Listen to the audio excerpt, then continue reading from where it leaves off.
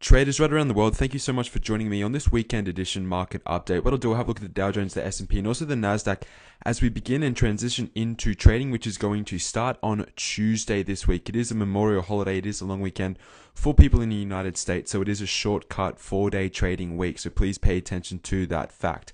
Now what we have here is a daily chart of the Dow Jones Industrial Average. As you can see, it appears that we're in some form of an ascending triangle. You can see the lows or the higher lows being established throughout the months of January, February, April, most recently number 2, and in the month of May, which we are right now. You can see we started to get a little bit of a breakdown 2 weeks ago, but for the most part, for the better part of 3 weeks, we've just been hanging out here at this resistance level around 16,600, 16,610.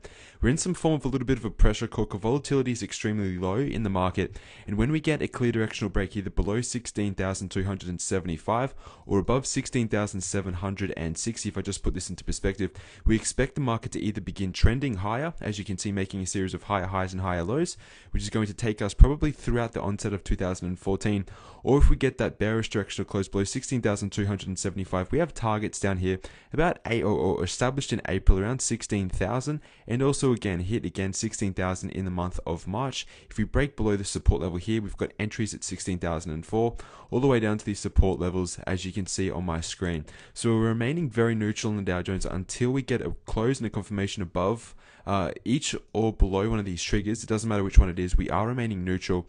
We can go through some steps to trade confirmation. The exponentials and the simples are completely sideways, telling us that we are not in a trending market. Our oscillators are very neutral. You can see that the stochastics has come down into the neutral. Same with the RSI, and the MACD is shooting off a little bit of bearish divergence, which is a little bit worrying for the overall market. When we see these divergent signals, it's telling us to be a little bit cautious, trading in the direction of the bullish trend. One thing we can always look at is the ADX and the CCI.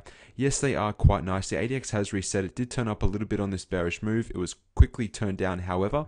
Now we're back down on the signal line, very neutral, and the CCI is telling us that the market is very, very healthy. We're at this resistance level, but there is some sustained buying pressure still in the Dow Jones Industrial Average. So it'd be very interesting to see how this market plays out. It's exactly the same more or less with the S&P. We have been in a very sideways market for the better part of February and March 2014, really for the most part of 3 months, really, and we're at that point where we are almost about to break out above 1,906. If we get another rejection, another evening star reversal candlestick pattern, then you can almost guarantee that this 1,865 trigger will almost trigger, at least in the next 2 weeks, setting us up for lower lows in the overall market. So very neutral in Dow Jones, the S&P. The Nasdaq has broken slightly bullish. Now we're remaining a little bit skeptical on this market until we get a close above this Fibonacci retracement box. We've spoken about this in our Pivot Point Pro class over the weekend, and it's assumed to be in effect until it's of course broken down, and it's given us those signals that it has reversed. So we were setting up those lower highs and also lower lows. We were getting into a textbook bearish, a little bit of an intermediate move in the market. We had this bearish trigger down here at 3,942. That in fact hasn't triggered, which is all well and good. You can see the bullish trigger up here. Other than that, we're remaining neutral. We expect a little bit of volatility in the Nasdaq overall until we shake out and we come to some form of a directional conclusion as to which direction obviously the 3 US indices want to move. We want to see all of them move in conjunction with one another. And that is something that we will be tracking here at Pivot Point Trading. So please subscribe, have a look at our website if you are interested in learning how to do this for yourself.